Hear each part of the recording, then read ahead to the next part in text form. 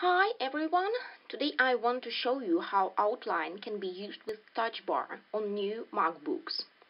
Okay, here is outline and you can see the touch bar here under the page.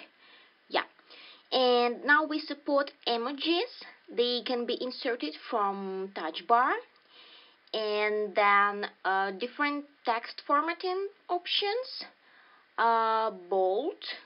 Okay, here let's type something in bold. Now, yep, in different outline, in bold again, then italics. Okay, here it is, and underline. Okay, let's type something in underline, and you can use them all together. Let's try it. Okay, yeah. Okay, then text alignments. We have here left, center, right, and you can use the same options from the upper edit bar.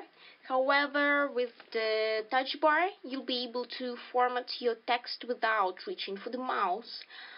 And we have bullets and number lists. Okay, let's try it and take notes where they work best.